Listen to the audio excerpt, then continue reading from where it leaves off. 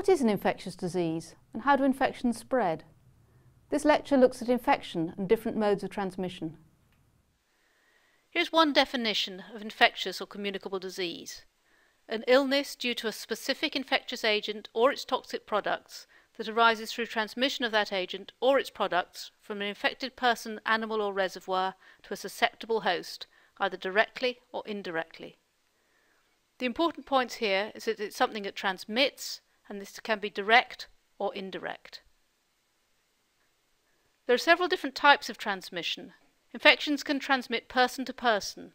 This can require actual contact, skin to skin, for example staphylococcal skin infections, or from mucosa to mucosa, as occurs in sexually transmitted infections. Body fluids can be an important source of infection to how the things are transmitted. This might be blood or urine or sweat or other body fluids.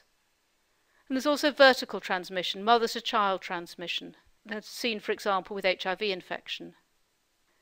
Infections can also transmit via fomites. These are physical objects that can carry infection, and they often get infected through the body fluids. And there may be things such as handkerchiefs or the bedclothes or the eating utensils. And infections can also transmit short distances through droplets. And this is different from airborne infections, where you get an aerosol and infections can travel much larger distances. And this is seen, for example, with measles or tuberculosis. Infections can also transmit indirectly. This can involve a vehicle such as food, as we see with a food poisoning, salmonella or campylobacter, or through water, as we see with cholera or hepatitis A. And sometimes they'll involve a vector. An example would be malaria, where the life cycle goes from the human to the mosquito to the human, and the mosquito is the vector responsible for transmitting the parasite onto the human. Some infections have a reservoir. That's to say, the place where they normally live is outside of man. Their natural habitat could be in an animal or a plant or the environment. If it's an animal and the infection transmits to man, it's known as a zoonosis. And the infection can happen in different ways. It can be direct, for example with rabies. Rabies in the dog gets into the saliva and into the humans when they bite. Or it can be indirect. For example with plague. Plague in the rats gets from the fleas, then gets into the humans.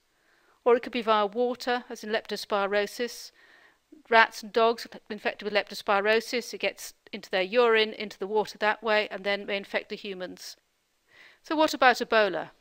The reservoir for Ebola is not man, and it's thought probably that it's fruit bats. This is their natural habitat. Fruit bats seem to be able to get infections without getting ill. And it's a zoonosis. It can be transmitted from the bats by eating the bats, or because the bats infect other animals from eating other animals that are infected, or contact with these animals. Probably also possible to transmit from fruit that bats have half eaten, that's then got fomites from their saliva, and then it gets infections into people. But Ebola can also transmit person to person after that initial infection has happened from the bats or bushmeat. And this occurs through actual contact, and body fluids are particularly important, from fomites, from physical objects, and probably also over short distances. But importantly, Ebola is not airborne.